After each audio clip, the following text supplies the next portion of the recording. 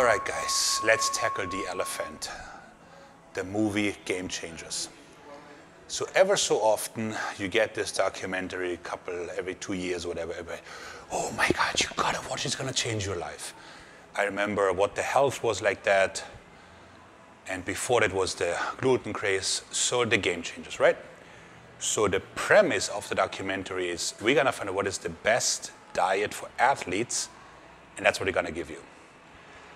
So first of all, one should consider that you're watching Netflix, okay? So if you are really looking for studies about eating, nutrition, you know, peer-reviewed, it's probably not the place to go. It's kind of like watching the History Channel for your PhD in history. So it's that, you know, is the premise.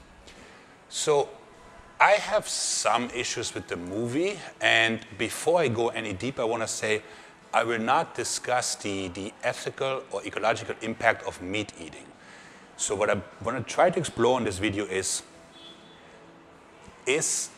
eating vegan making you a better athlete, or what is the story with meat, okay? So, I'm already thirsty.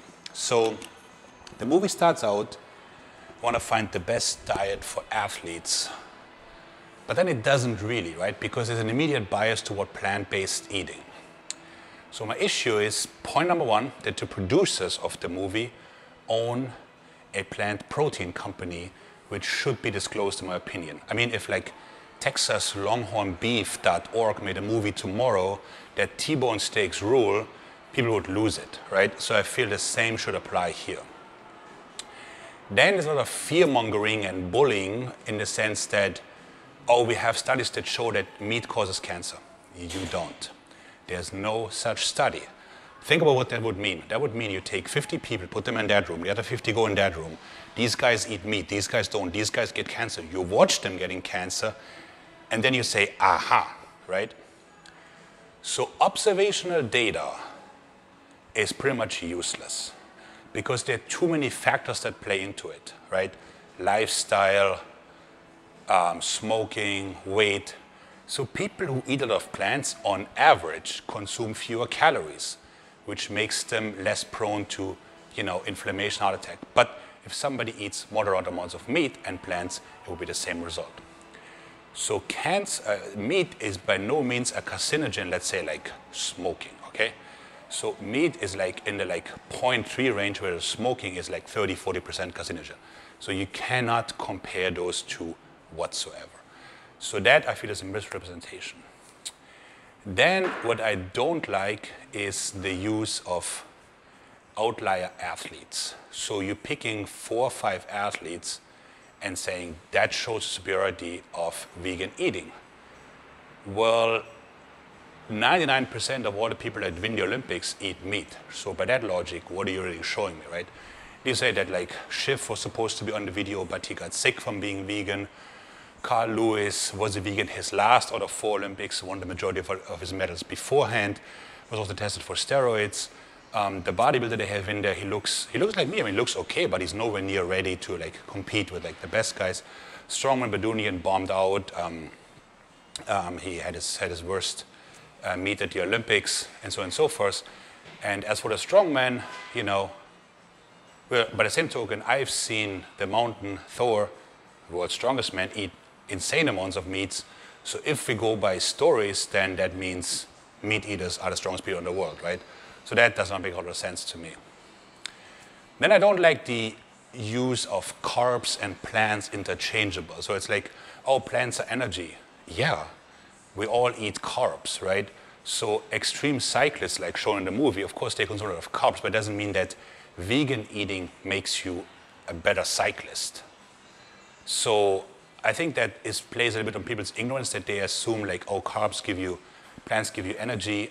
Well, everybody knows it, you know, and you have to consume your carbs obviously for performance. So that seems a bit iffy. Then there's what I want to call like cheap parlor tricks. So when they go into the whole beet juice things, beet juice where they're saying, oh, beet juice increases your bench press by 20%. Let's step back for a second. You're basically consuming nature's NO2 product, which is fine because it works. But it doesn't mean that you have to be a vegan to get that benefit. You could just take an NO2 product. And also, if you're playing that card, then creatine, by definition of the word creas, meaning meat, is only available in red meat, right? So that's a proven muscle builder, which would mean that a meat-based diet would be superior to muscle in a plant-based diet. So if you have the need to do these little things, then I don't put much stock in your documentary. You know, detour with like quoting the examples of gladiators. Like, first of all, gladiators were slaves. So they were eating what they were given, not what they wanted. It would have been best for them.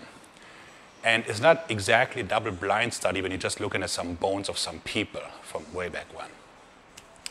And the last point, there's some outright lies.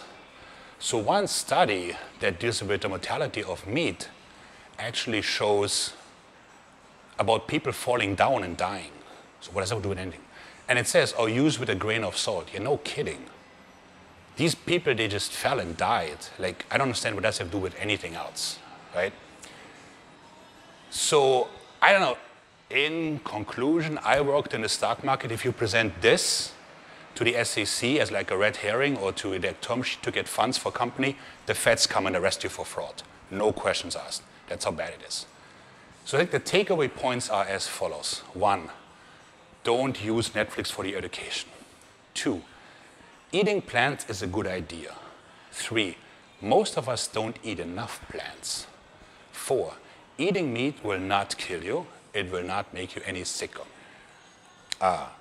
5, a vegan bodybuilder can get pretty good, but without a lot of drugs and so forth, that person will not achieve its peak performance.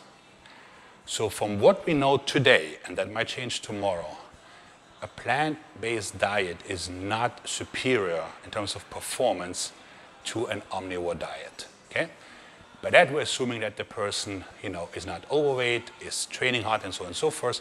So if you have 2 people that fit that parameter, the meat-eating person will almost always outperform the other person. Maik out.